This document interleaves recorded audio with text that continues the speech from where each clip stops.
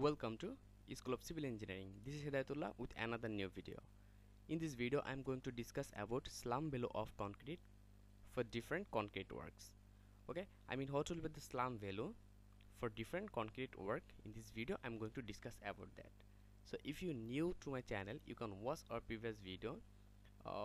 Already have discussed about any civil engineering basic topic in my previous video, and also they have many software related video that are really required for a civil engineer, so you can watch that.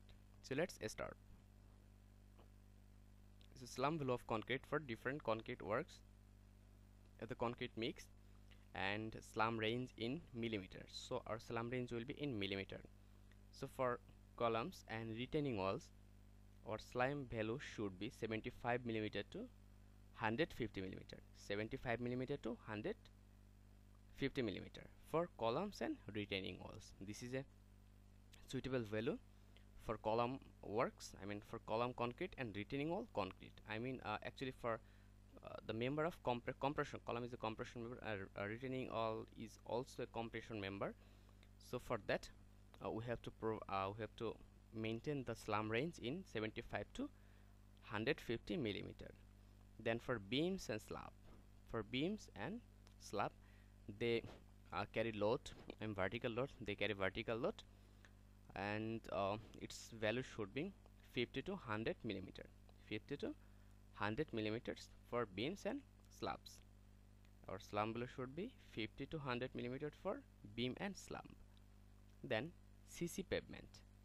Okay, cement concrete pavements. For cement concrete pavement, the slump value should be 20 to 30 millimeter.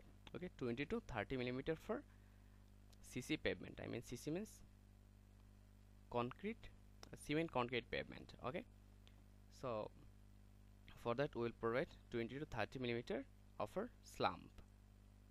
And for deck of bridge, our slump range should be 30 to 75 millimeter. 30 to 75 millimeter for deck of bridge. Then vibrate concrete, where our construction, our structure will go under vibrate every time.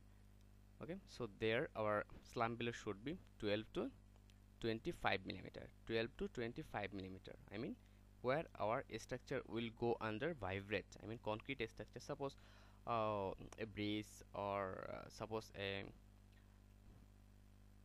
structure where some meshing will placed and it will always vibrate. So in that place our slump range will be 12 to 25 millimeter. And huge mass construction, where our construction is a for like a mega project, or there the construction mass, the construction will be huge mass. Okay, so it will be a big project, and also its mass will be also very huge. So there we have to maintain our slump value is 25 to 50 millimeter. 25 to 50 millimeter. And one thing just I want to tell you that suppose if you notice that when we work for a building or for construction work, then we maintain same slump value for columns, beam and slab. Column, beam and slab. So why we do that? Because we take some ready mix and we pump it through we pump it through a pumping machine, and then we cast that. But how we do that, or why we do that? Because if we notice, see here, the slump range for column is 75 to 150 millimeter. In this range we can maintain any range. Okay, and for beam and slump it's 50 to 100. Suppose now if we consider our slump value will be 90 millimeter, then it will be considered for columns and beams, also for slab. For the three element it's okay. So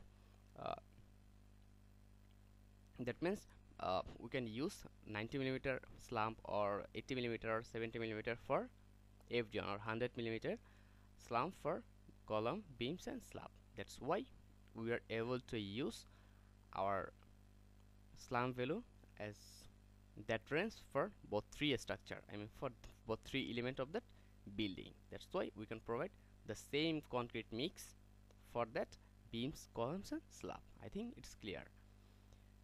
So it's done for today, and if you think that video is helpful for you, just press the like button and also share that video as much as possible. And if you're new here, you can watch our previous video, and don't forget to support your channel School of Civil Engineering.